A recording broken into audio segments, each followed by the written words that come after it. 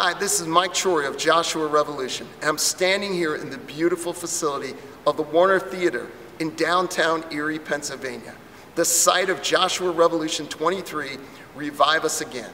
It was back in 1929, in the middle of the Depression, that this facility began to be an idea that would turn into a vision and opened on April 10th, 1931, to bring people into a place that would give them hope and give them a vision for what can be. Now, here we are nearly 100 years later, and it will be the location of Revive Us Again. The Bible says in Psalm 85, verse 4, "Turn us, O God of our salvation, and cause thy anger towards us to cease. Wilt thou be angry with us forever? Wilt thou draw out thy anger to all generations?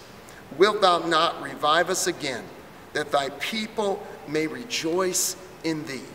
Coming December 27th through the 29th, right here at the Warner Theater, this is going to be a place where we're going to cry out for a revival.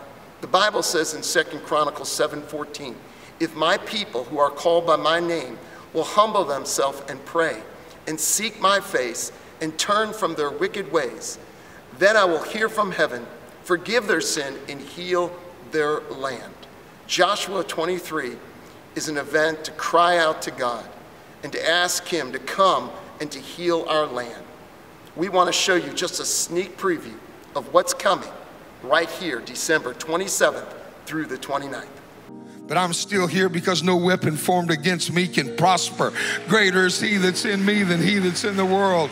And I'm more than a conqueror through Jesus Christ. And I'm going to tell you something, folks. It's not because of who I am, it's whose I am. We are not able to be defeated by the enemy. He cannot take us down as long as we remain in Christ. Don't jump out of the hand of God, saints. Stay in there and let him protect you and keep your life. When the enemy comes in like a flood, he lifts up a bigger flood against him. You can bless your enemy. Whew. Talking about prospering. How about blessing your enemy? It's James. He said, Jeremiah, I've given you the authority to bless somebody that don't like you, that hates you. That's the authority of the believer. You're walking in such identity in Christ that when the people come against you, you're in such a place, in a heavenly place, that you say, you can't touch me, I bless you. Reasons why I believe in being tough is this, and I'll tell you what, high school was rough, but I can stand before you today and say that I have a 22-year-old amazing young woman who I can now say is my friend at 22, and I can promise you that if I had been her friend at 15, she would not be my friend at 22. I was willing to go through the pain, and at the end of the day, parents, can I say this to you? I will never stand before God and answer for what my children choose to do. I will stand before God and answer for what I did. That I actually think sex involves your heart and involves your soul. And there isn't a condom in the world that will ever protect your soul. It's not a game. It's not a recreational sport. It's not hooking up. It's not friends with benefits. It's not all those things that MTV has told you it is. It is the most amazing gift of self and intimacy you will ever give someone. And when it becomes a game and a recreational sport, it will forever lose its ability to mean, I really love you. What this book is for, to point you to him. From Genesis to Revelation, to point you to him. But the way to victory is our dependence, all right, our daily dependence upon the finished work of Jesus at the cross. I cannot earn my way into a relationship with God. I can't do enough things to warrant the relationship with God, because God deals with all of humanity on the basis of grace. His grace is his goodness that has been given to undeserving sinners. Somebody shout, I'm undeserving. Now look at your neighbor and tell your neighbor, you're undeserving. Now that got all of us out of the way, so no one in here should think we're better than anybody. Amen.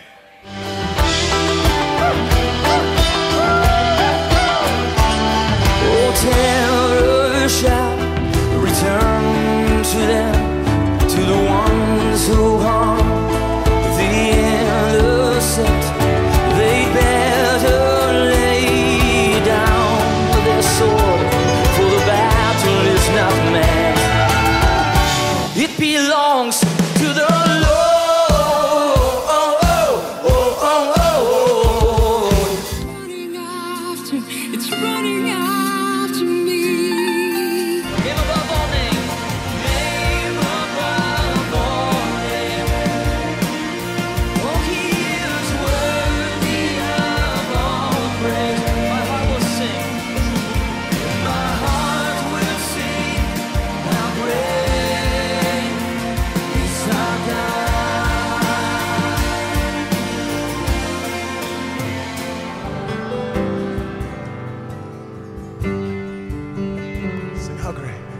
great is our God. Sing with me, how great is our God. All will sing how great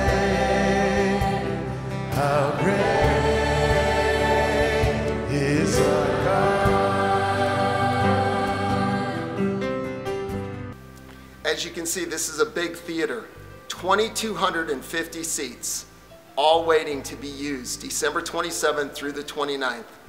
And due to the Friends of Joshua Revolution, this event is completely free of charge.